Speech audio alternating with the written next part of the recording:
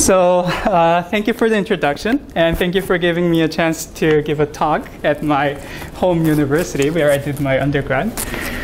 So today I'm going to be talking about wires. And as you can guess from the title, I'm going to try to be as non-serious as possible. So it's going to be, hopefully it's going to be really fun and very, very easy. So if there's any question that pops into your mind, please feel free to ask me. So as you can guess from this big picture above, today we are going to be talking about these things called wiring diagrams. So why are wiring diagrams interesting? Because in algebraic combinatorics, and a lot of combinatorialists working with stuff related to representation theory, permutations, metric groups, this is a very commonly used object.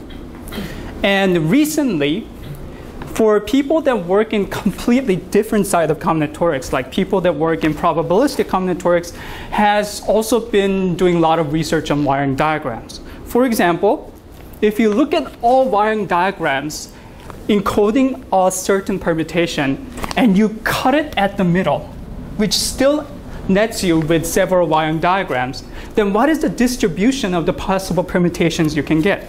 Those are, in my opinion, really interesting.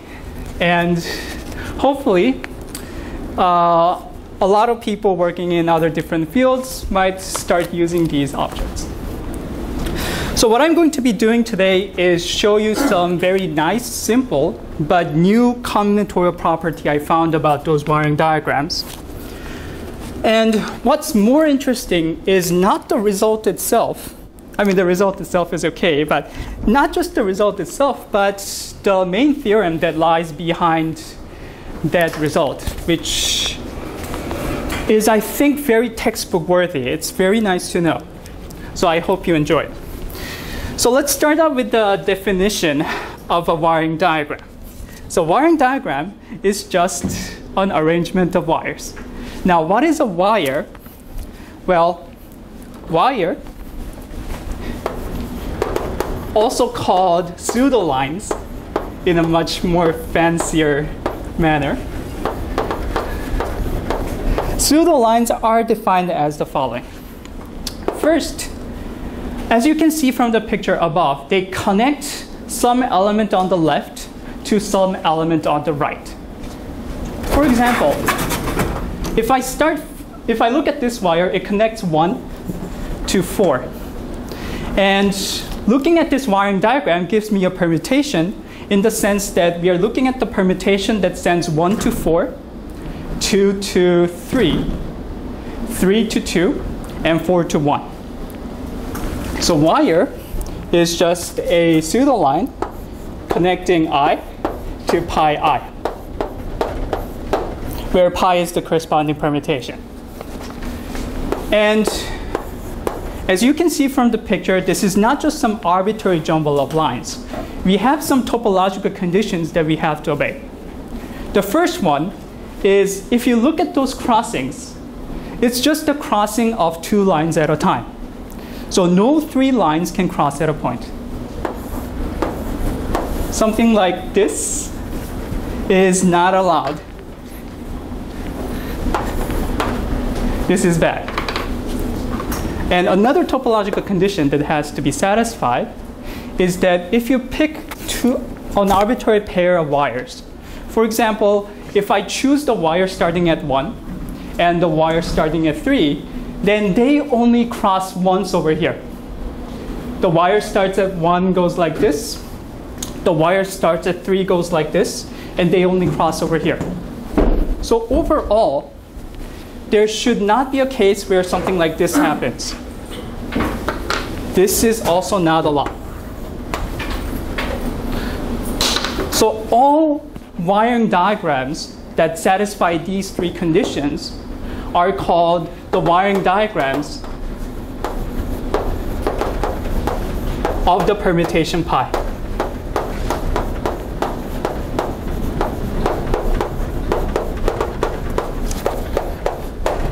So that was the basic definition of wiring diagrams. Now, do you require the crossings to happen at the same time? When you define wiring diagrams right. of the permutations, don't you distinguish? I mean, so the third and the fourth crossing, what if you switch? Oh, these two. So it is still a... It's still a wiring diagram, but yeah. you're saying the set. I would say that they are different. It's not really... The result I'm going to show doesn't really depend on that. And actually, a lot of combinatorics related to wiring diagrams don't depend on that ordering. But for our purposes, just to make it clear, thank you for pointing it out, I'm going to say that the order actually matters.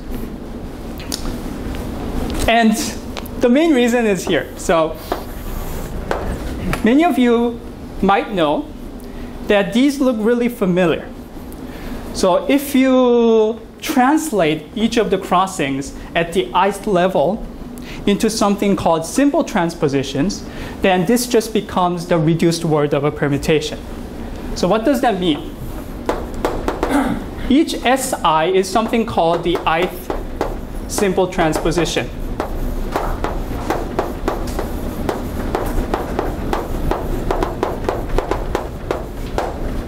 What they do is, given a permutation, such as like 1, 2, 3, 4, if I apply S2, then what I do is I'm going to be switching the second and third element.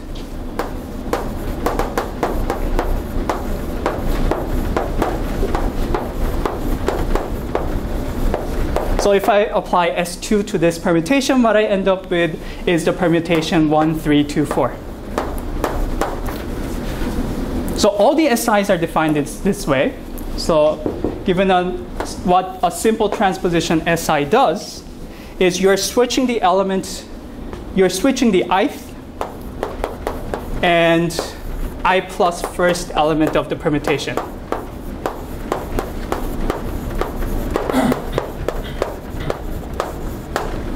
So we can express each of those crossings in terms of these simple transpositions, and it's fairly easy to read them out.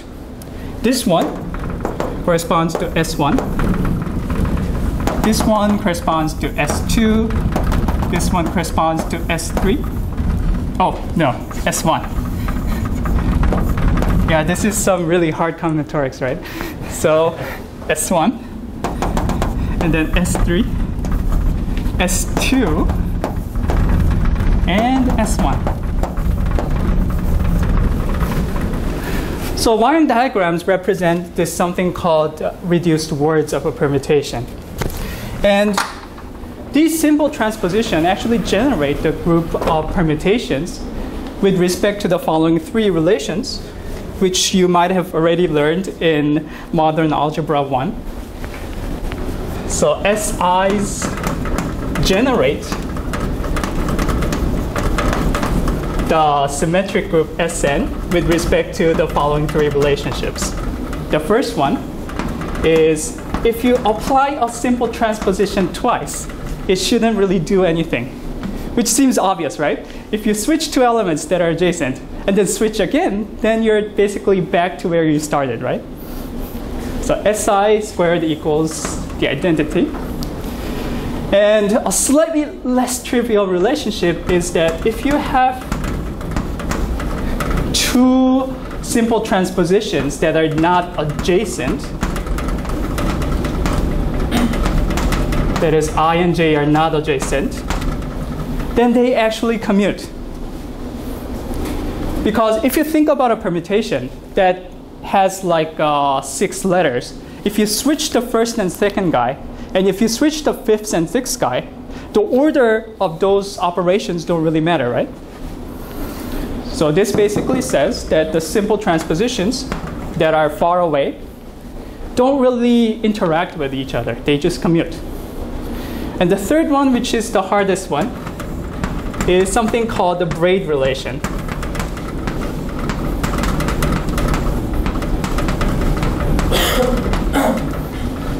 So basically, if you switch at the ith position, and then at the I plus 1th position, and then the ith position, the thing you end up with is basically same as switching at I plus first, ith, and then I plus first. So this is called the braid relationship.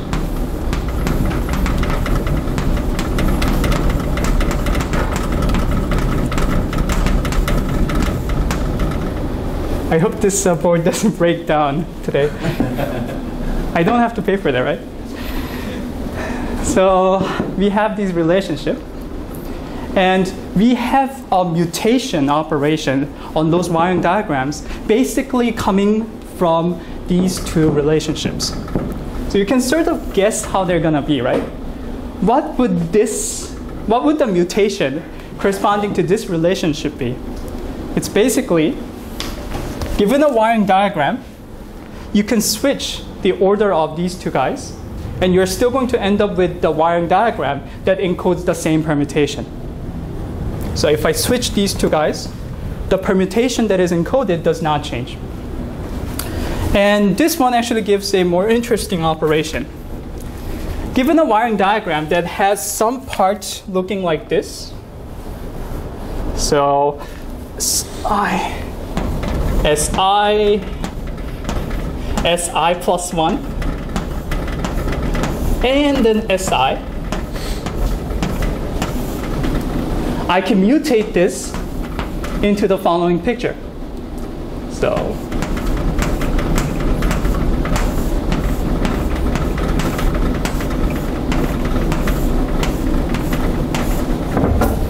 this corresponds to I plus 1, I plus 2. So SI plus 1, SI, you can mutate it with SI plus 1, SI, and SI plus 1.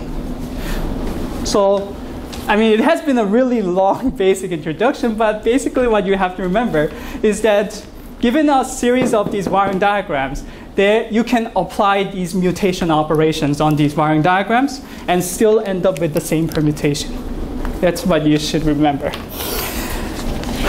Okay, so we have these mutations. And a really nice fact is, well, I'm just going to use the board over there. A nice fact to know is the following. So starting from a wiring diagram, given a wiring diagram of pi,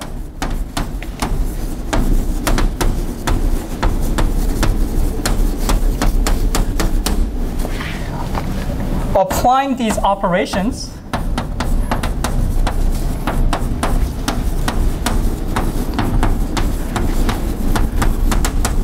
do not change pi, which is kind of obvious. The second fact, which seems very natural but actually slightly non-trivial to prove, is that given two wiring diagrams of the same permutation,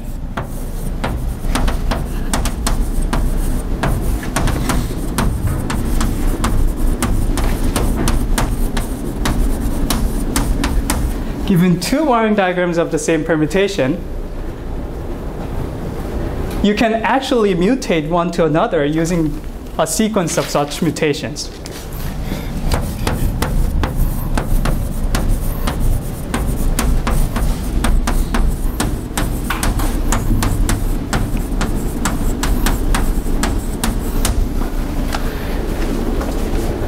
So basically, for us algebraic combinatorialists in general, if you have some sort of a mutation structure, then what you should always try to do is look at the mutation graph.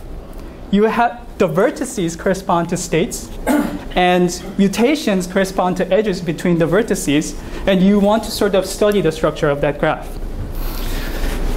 So what this basically tells you is that the mutation graph of a given permutation is always connected. Yes? What do you mean by mutation? Oh, mutation I meant by these two operations. Just two operations? This operation over here and this obvious operation. The one that switches the order of non-adjacent guys. Not the first. The first one is sort of innately contained in the definition of how I define wiring diagrams. To be more precise, you need this for something called reduced wiring diagrams, but since I'm only going to be using reduced wiring diagrams, I have introduced you that condition as a definition. So mutations are two operations, one that switches the order of these two, or does this thing that comes from the braid relations. And what is known is that given two wiring diagrams of the same permutation, you can mutate one to another. So I asked the following question. Can you say something better?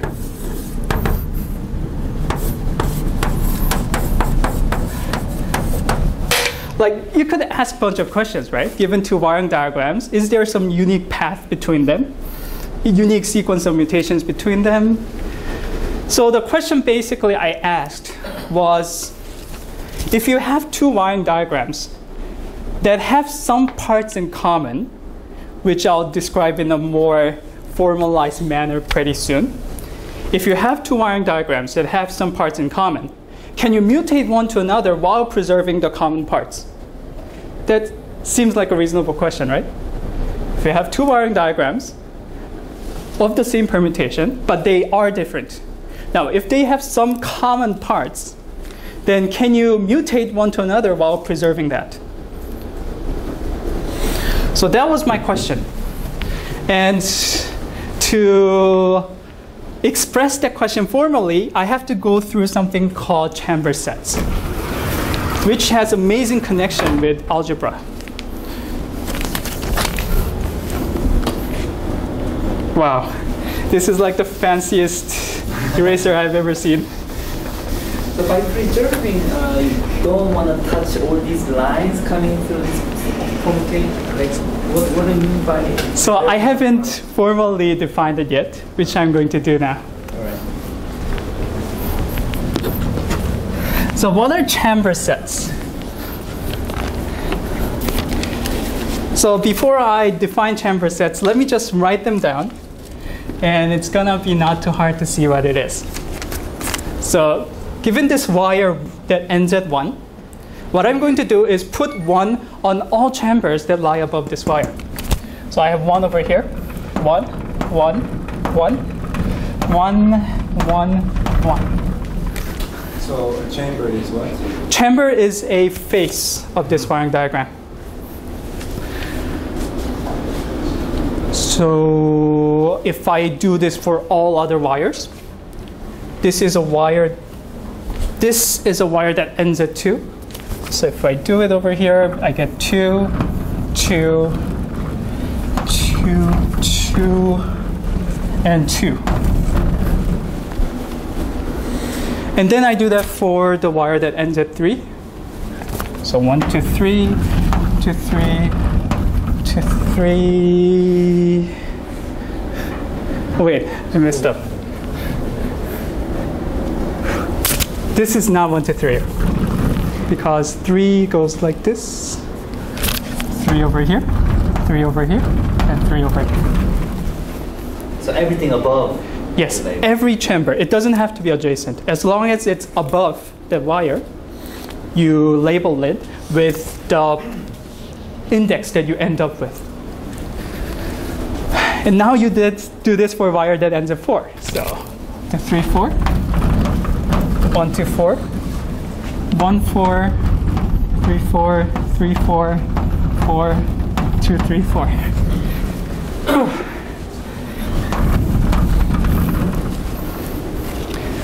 So this is the definition of chamber sets. Given a wire that ends at I, and for all chambers that lie above the wire, you place I. Then you can notice some patterns here, right? This chamber lying on the bottom should always be the empty set because it's below all wires. And this chamber on the top should always be 1, 2, 3, 4 because it's above all wires. And you can sort of divide the wiring diagram into multiple levels. And the chambers on the same level have same cardinality. And this is called chamber set. The chamber sets were first used by Berenstein and Fomin and Zalavinsky.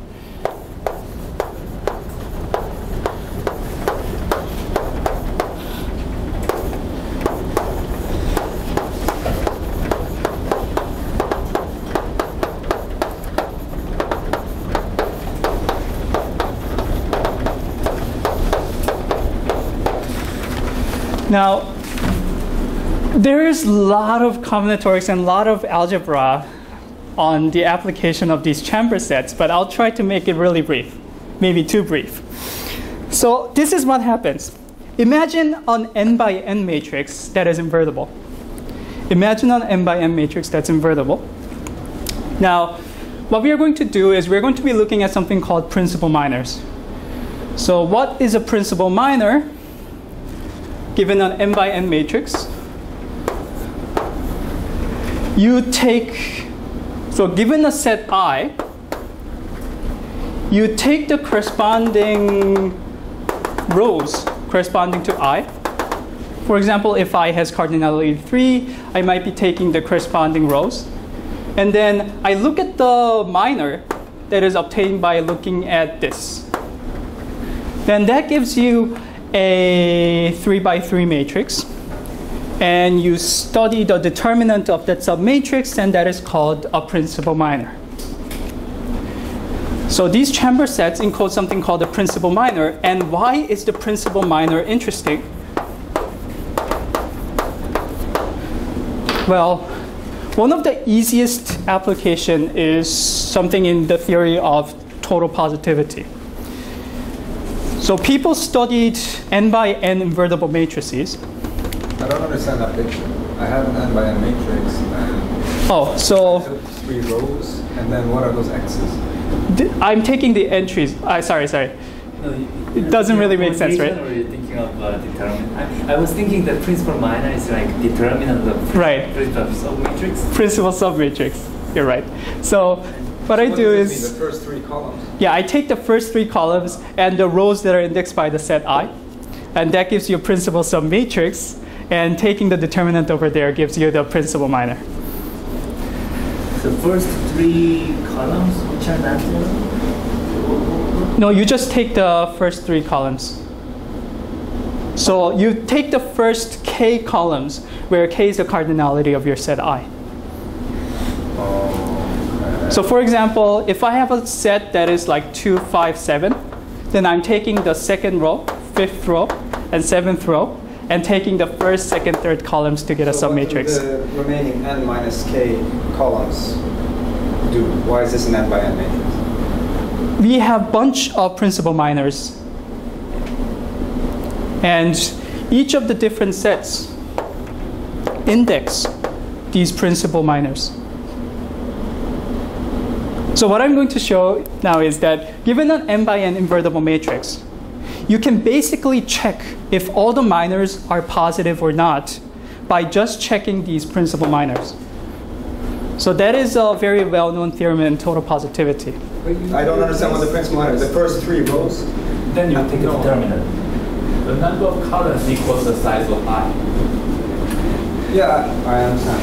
You take a submatrix. Replace the rest of the matrix with any entries. But what if the rest of the matrix, the 2 last columns are 2 0 rows? Then that matrix will have a determinant. I'm assuming this is an invertible matrix. Okay. So given an invertible matrix, you can actually parameterize that using networks coming from those wiring diagrams. And basically there's a theorem that if you look at if you determine the values for the principal minors coming from those chamber sets, it actually determines the matrix. So I'm just introducing this to show you that chamber sets isn't something I developed. It was already there, and there's a very nice theory behind that where it's used in various places. So what I'm confused a little bit is that when if you say principal minor indexed by I, thinking like for instance 2, 5, 7, then you usually take a second, fifth, seventh row and second, fifth, Yeah, this is what I thought. seventh column. You're only taking the first 3 columns all the time. So if you multiply the last row by -1, it will change the sign of some minors, but it will leave the matrix. But that first, the first thing you're leaving a variable, but the first thing you're looking at, what you call principal minors, they don't change. Because you're changing a row that isn't appearing in what you're talking about. By -1. The old complaints that we have. The thing is, if you take all the principal minors over here, you're basically also taking the determinant of the matrix. So what I'm saying is that you have to take all the minors over here to determine the matrix. You can't change, if you change a few entries or maybe just a few columns, eventually one of them are going to change. So maybe we didn't understand, we haven't seen the relationship between this flow set and that matrix. So maybe that's why we don't. Right, I mean, it's something that you really have to spend a lot of time to explain the parametrization. There was actually a course on total positivity at UIUC for one semester. So I guess I didn't do a good job explaining this, but please understand this does require a lot of background to actually explain it. It uses the Lindstrom lemma and a lot of cool stuff regarding parametrizations and networks. And well, these principal minors are also used to study parametrize the Schubert cells inside the Grassmannian. And they were also used for studying something related to quantum minors and canonical bases. So we have these chamber sets. Then you can sort of guess how I'm going to formalize that question. Given two wiring diagrams, can you mutate one to another while freezing the chamber sets that they have in common? So what I mean is, given a wiring diagram and another wiring diagram, can you find the sequence of wiring diagrams such that all of them contain the chamber sets that are both contained in D1 and D2? So the question now becomes, can you mutate one to another while preserving the common chambers?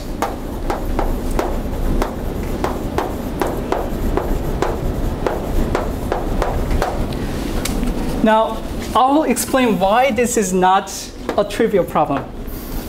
So why is this not a non-trivial problem? Because these types of problems are trivial if you can use induction. And why you can't use induction easily is because there could be two wiring diagrams that have something in common in the middle of the wiring diagram, but have sets that are completely different that are surrounding them.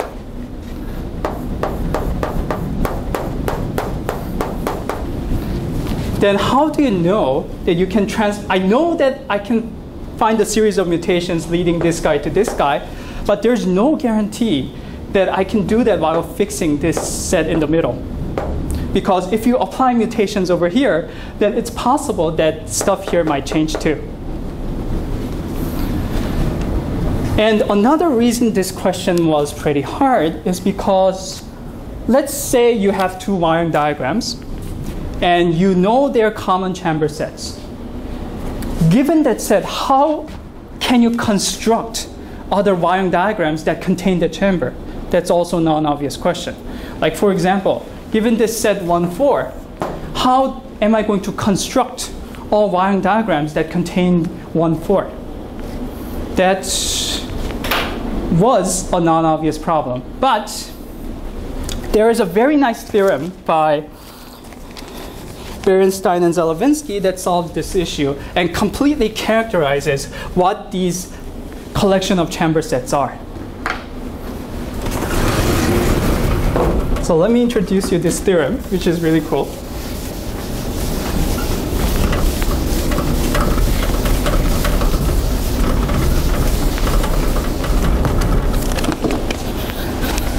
So Berenstein and Zelevinsky proved the following.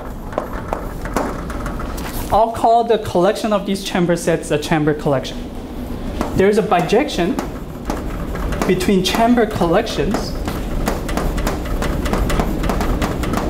in something called maximal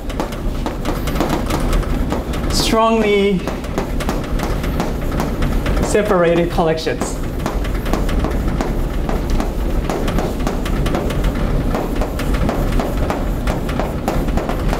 What was the chamber collection? The chamber collection is given a wiring diagram of a permutation. I collect all the chamber sets.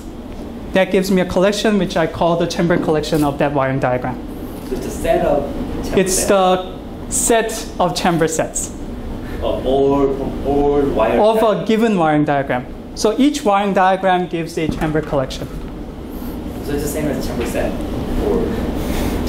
Or it's the I same? think each of them are called chamber sets. Like 3, 4 here is a chamber set. So when I see this, I see some kind of post set here, right? Because when I go up, I'm increasing.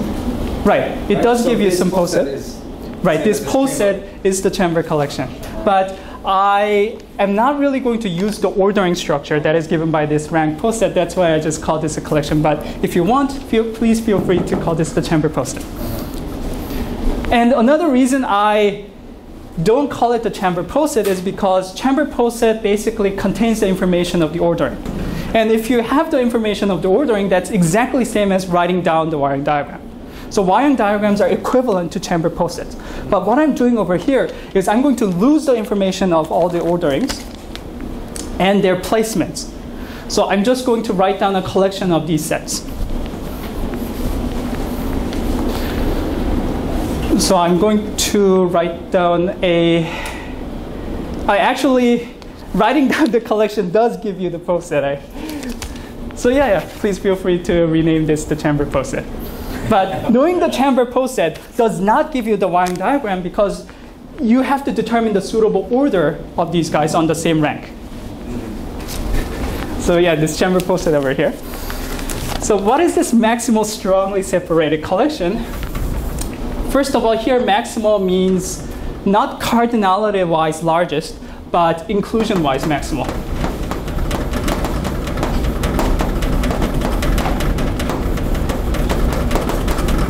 And this strong separation is a pairwise condition. Given two sets, there's a criterion for these two sets being strongly separated.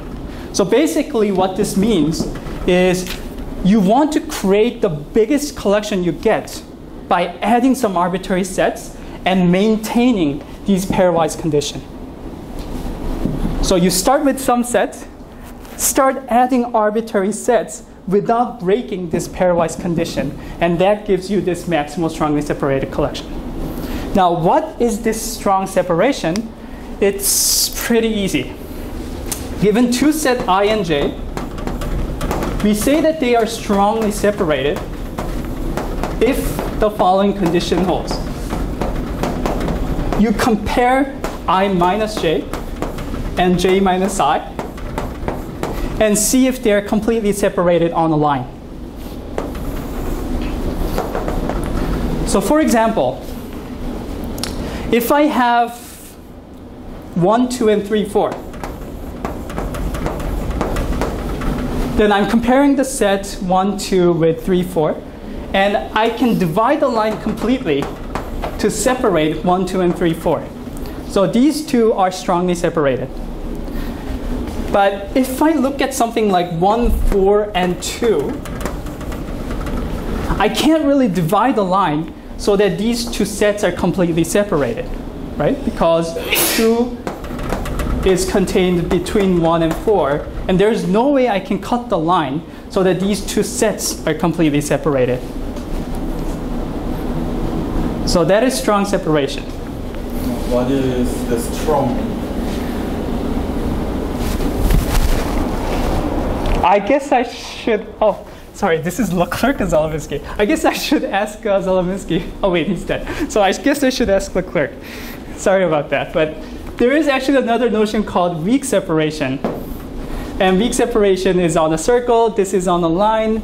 Maybe lines are stronger than circles. I don't know. So in other words, j minus I doesn't contain an element which is in between two elements of I minus j and vice versa. Right. So an element of this set should not be contained between these elements here, and elements here should not be contained between things over here. And still, this collection is still chamber collection. No. What do you mean by collection? I and J are subset of a finite linearly ordered set. I and J, yes. And I just look on them online and see if they're separated or not. Right. So the reason I use the word collection is because we have sets and sets of sets going on right now. So for sets of sets, I'm going to use the word collection. So let's take a look over here. Given a chamber poset, this is a maximal strongly separated collection. For example, if I choose 1, 2, and 1, 4, their differences, which is 2 and 4, can be completely separated on a line, right? So the differences should be separated. Yes, their difference should be separated, like I minus j and j minus I. Another example, if I compare 1, 2, 4, and 1, 3, 4, I'm actually comparing 2 and 3. So they can also be separated. And why is this maximal? Let's try to add in another set that is not contained in this collection. For example, 2, 4. 2, 4 is not here, right? So why can't I add 2, 4?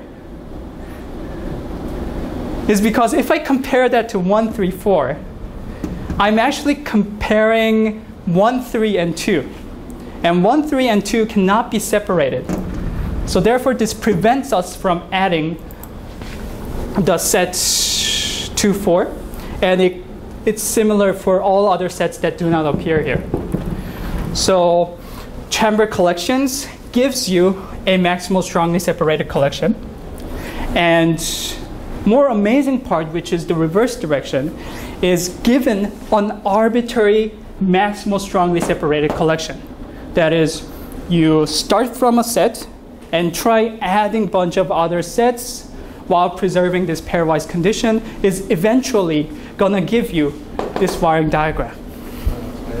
Yes? Maximal strongly separated collection doesn't have all the from the left to right, but chamber collection does. Right? From the left to right. Chamber collection has no order left to right. So Poset plus, I don't really care about their actual placement over here. really? But when you said the strongly separated collection, it will give you a wiring diagram, but of which permutation? So It could be any permutation, no. if you just choose maximal strong, so I kind of lied because this is something detailed. So if you choose a maximal strongly separated collection, that gives you a chamber collection of a wiring diagram corresponding to the maximal permutation. So the reverse. Right, the highest in the broad order, Yeah, right. the maximal length permutation. And is it possible to have two different wiring diagrams that have same chamber collections? No. No? So chamber collections actually uniquely define a wiring diagram. Oh, sorry. I sometimes do this. Relation number 2. Yeah. If you quotient out by this relationship, then it's unique. Thank you. This bijection is Yeah, you could also reverse the whole. But then you change the No, so look at this reduced word, 1, 2, 1, 3, 2, 1. But you could write down the word 1, 2, 3, 1, 2, 1. It should give you the same chamber set.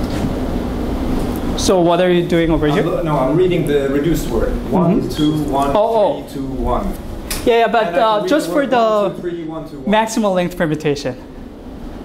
If Yes, you but if I read it in reverse order, Right. and So- I write down that wiring diagram, it will be a reflection about a vertical axis, and it will give you the same chamber set. No? right, Or will it reverse? no, because it depends on where you're reading this off from. So So you number- there is going to be a correspondence. Yeah. It's like you have to flip the numbers, I think. Yeah. And your calculation is determined with the unity. So if you fix a chamfer collection, then it gives a unique wiring diagram up to switching the non-adjacent simple transpositions. Right.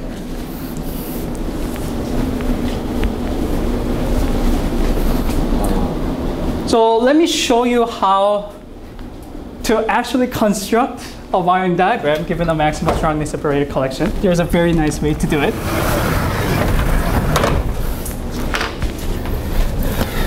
So this follows as a corollary from my research with Alex Postnikov and David Spire.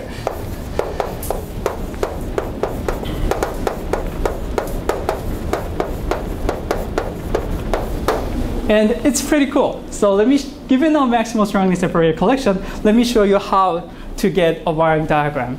We use tilings, which is very cute. So what we are given is this collection only. The empty set, set 1, set 4, 1, 2, 1, 4, 3, 4, 1, 2, 3, 1, 2, 4, 1, 3, 4, and 2, 3, 4. By the way, in case you're wondering, if you just place each of these sets in a lexicographical order, that doesn't give you a wiring diagram. So how am I going to construct a wiring diagram using this collection? Well, on a plane, since this is a collection involving ground sets 1 up to 4, I place the origin and place 4 points on a line. 1, 2, 3, and 4. By the way, how many people know what a Minkowski sum is? Okay, well, I can always explain. So we are going to be doing something called the Minkowski sum of points. It's just basically the coordinate-wise sum. So, for example, I named this V1, V2, V3, and V4. What is V1 plus V2 going to be? It is going to be a point that is given by the coordinate-wise sum of the points V1 and V2. So in other words, it's just, you look at the vector that is obtained by summing the vector OV1 and OV2. So given V1 and V2, V1 plus V2 is somewhere over here. This is V1 plus V2. So any other questions about Minkowski sum? It's just the coordinate-wise sum of the points. Now what I'm going... Huh? It's just vector addition. Yes, it's just vectorization. Yeah, I guess that's actually better. So, yes, what I'm going to do is I'm going to define, I'm going to place a vertex for each of these sets just by summing up the elements inside. So for example, the vertex corresponding to 1, 3, 4 is just going to be V1 plus V3 plus V4. So let's see what happens if I place all the points. So we have the empty set over here. And we have 1 and 4. We have 1 and 4. And 1, 2 is somewhere over here, because I'm just adding this vector over here. I have 1, 2, and 1, 4. So 1, 4, 1, 2, 1, 4, and then 3, 4, which is somewhere over here. And then 1, 2, 3. 2, 3 is somewhere over here. And 1, 2, 4.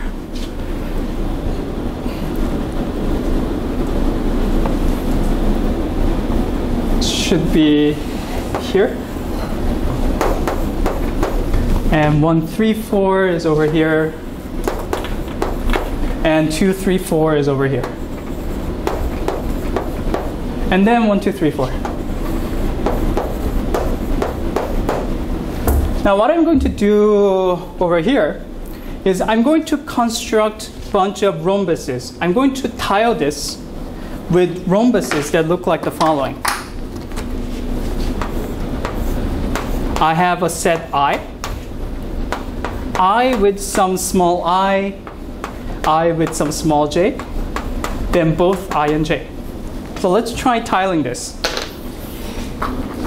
I have a rhombus on the bottom. And another rhombus over here.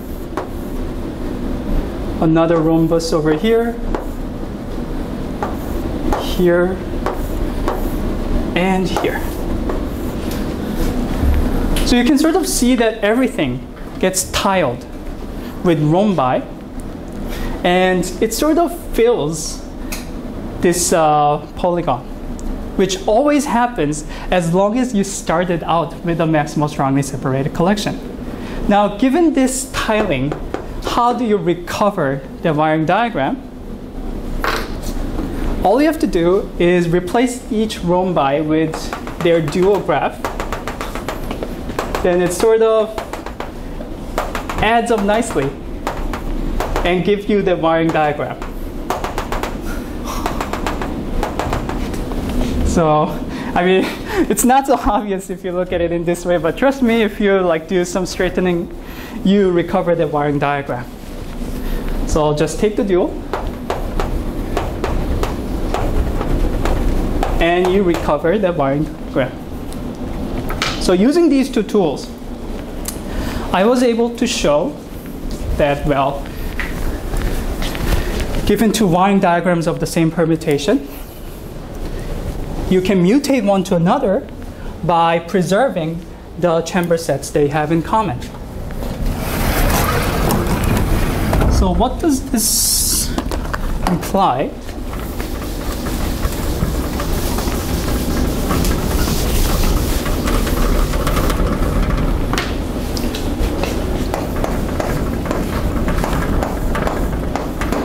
So if you have two wiring diagrams, I mean, this is a really bad way to write math, but I'm basically saying you can mutate one to another while preserving the stuff you have in common. And a fancy way to write down the exact same combinatorial statement goes like the following. So a strongly separated complex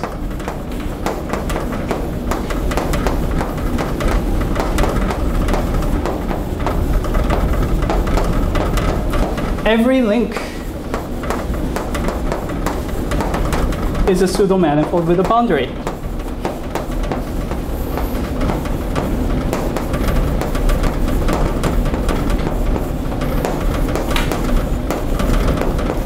So what I mean over here is, what is a strongly separated complex? Well, it's very simple. You are just looking at a simplicial complex where the vertices are subsets of n.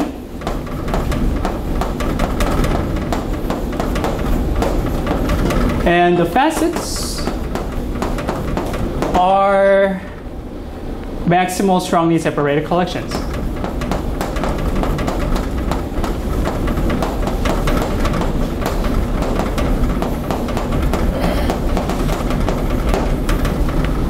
And what does a link mean? Link, an easy way to describe it is, given a simplicial complex, you basically fix a face, and that face sort of induces a smaller simplicial complex, and that is called a link. Then every link is a pseudo-manifold with a boundary. A good way to think about this is basically it looks pretty much similar to a sphere or a disk. Now, why did I write this down in the first place? It looks completely irrelevant. Well, strongly separated complex being a pseudo-manifold was actually a conjecture by Vic Rayner's students Hess and Hirsch. But this result sort of shows that a lot more stronger thing is going on. And what Francisco Santos actually told me is that these simplicial complexes were studied before. So every link looking like a sphere or a disk, these complexes are actually called normal complexes. And it has been shown by numerous people that the dual Hirsch bound actually holds for those normal complex. That is, you get a nice bound for the girth of the dual graph. So that also gives you a bound for a path going from the length of a path going from a wiring diagram to a wiring diagram, although I'm not really sure if that is optimal at all. So that basically involved a very basic picture of what is going on. And what is actually very interesting and has a lot of connections to algebra is if you do exactly the same thing over here, you can do everything over here in a more general setting called weak separation. So let me draw a diagram. We had strong separation, which basically was, you look at, it's a pairwise condition where you try to divide on a line. That is strong separation. Now there's this notion called weak separation, where you place everything that is 1 up to n on a circle and say that two are separated if you can separate them on a circle. For example, 1, 4 and 2, 3 are not strongly separated. But if you look at this circle, oops, much better. If you look at the circle over here, 1, 4 and 2, 3 are weakly separated.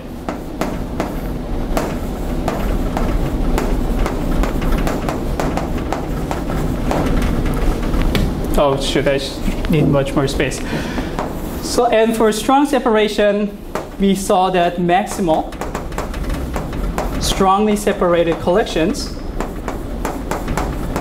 could be represented by something called wiring diagrams.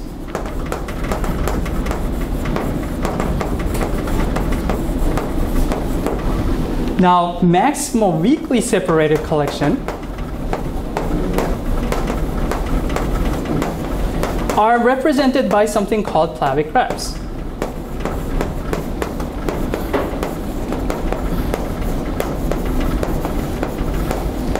They actually generalize wiring diagrams in a connection that's pretty non-obvious. But let me just show you, let me just introduce you what Plavik graphs are. So Plavik graphs are graphs that look like the following.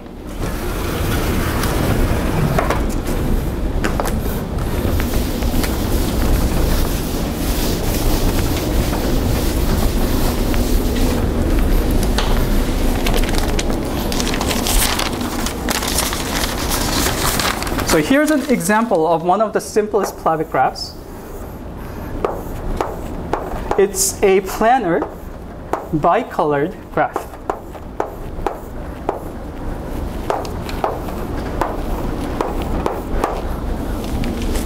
And why is this a generalization of a wiring diagram? I won't explain the reason, but let me show you a lot of similarities. First of all, we have 1 up to n on the boundary, and this does give you a permutation according to the following driving rule.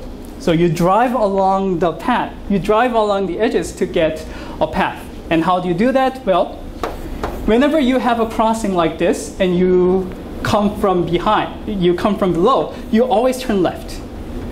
And whenever you have a crossing that has a black vertex, you always turn right. So let's try driving. So do colors alternate or? They don't have to alternate. There are two, all the internal vertices are colored either black or white, but they don't have to alternate. So it's not a graph color. It's not a graph color. And what Pardon? about these outer vertices? Are they colored? Are they vertices? Boundary vertices are not colored. They are, but they are indexed from 1 up to n.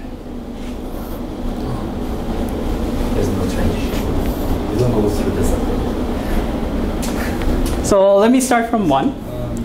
If I start from 1, I turn left at a white, and turn right at a black, and then left at a white. I hope that makes sense. So 1 goes to 3. 1 goes to 3. So 1 goes to 3, and 2, if you try it, go right, left, and right goes to 4. And 3 goes to 1, and 4 goes to 2. So they also describe permutations. And actually, they are something called affine permutations. So you can come back to the same place. So Oh yeah. I start at a boundary vertex, and whenever I end at a boundary vertex, I just end there. In this case, if I start at 1, I end up at 3. If I start at 3, I end up at 1. But it's just for this permutation, because 1 ends up at 3 and 3 ends up at 1. But if I look at other affine permutations, then this might not be the case. And there is an analog of the chamber sets. And what you do is basically the following.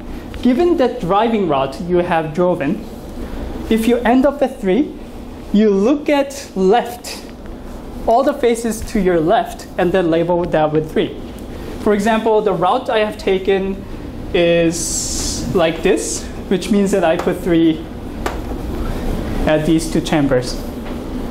So if you repeat this process, I'm going to cheat a little bit. What you end up with is 2, 3, 3, 4, 4, 1, and 1, 2. And these actually turn out to be certain Plucker coordinates of the Grassmannian that satisfy a nice property.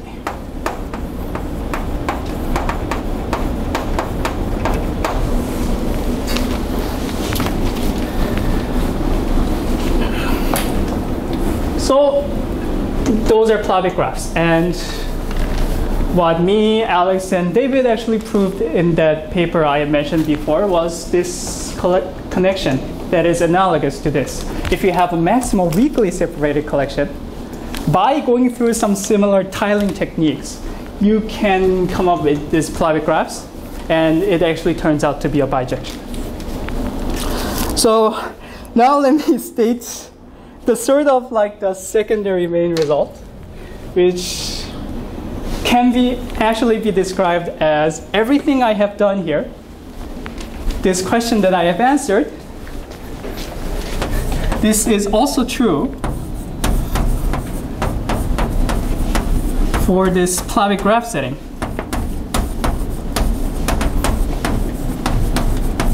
This is a joint work with David Spire. Now, what does this mean? So, the statement itself is pretty much similar to what I've stated, but this has some really amazing result. One of the most interesting implications is. No, but you didn't define mutation. Oh, the mutation over here is. It goes like this. I mean, there are a lot of details I'm missing out, but it's basically given this square with alternating colors, you can mutate that by alternating the colors, switching the colors. So there are some other minor mutations that corresponds to switching these orders, but this is the only mutation that actually changes the chamber set. So what happens is, well, maximal weakly separated collections are in bijection with these Plavik graphs. And given 2 Plavik graphs of the same affine permutation, you can preserve all the chambers they have in common and then still go from one to another. Now, what is the interesting implication of this statement is the following. So this Plavik graphs, the theory of Plavik graphs has some really, really nice combinatorics.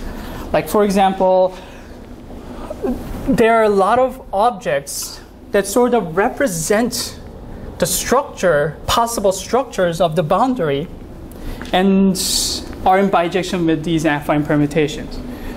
And well, another thing is all the reduced Plavix graphs, which correspond to reduced wiring diagrams, have the same number of chambers. So, and there is, of course, a lot of algebra and cluster algebra stuff going on, and even some stuff related to giving a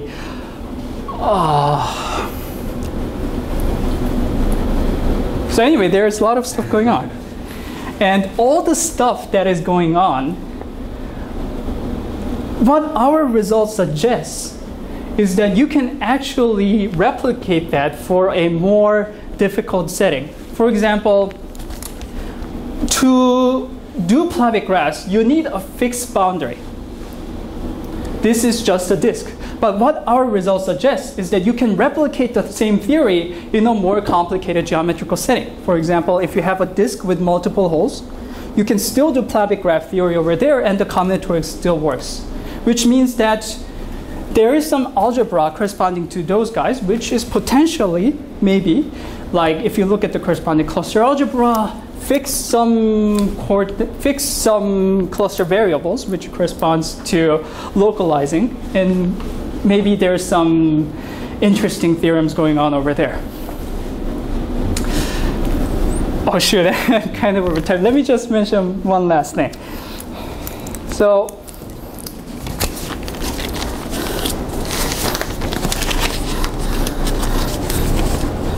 the thing I really want to mention is it's kind of strange that these two happen, because weak separation and strong separation, if you think about it, are two different things, right?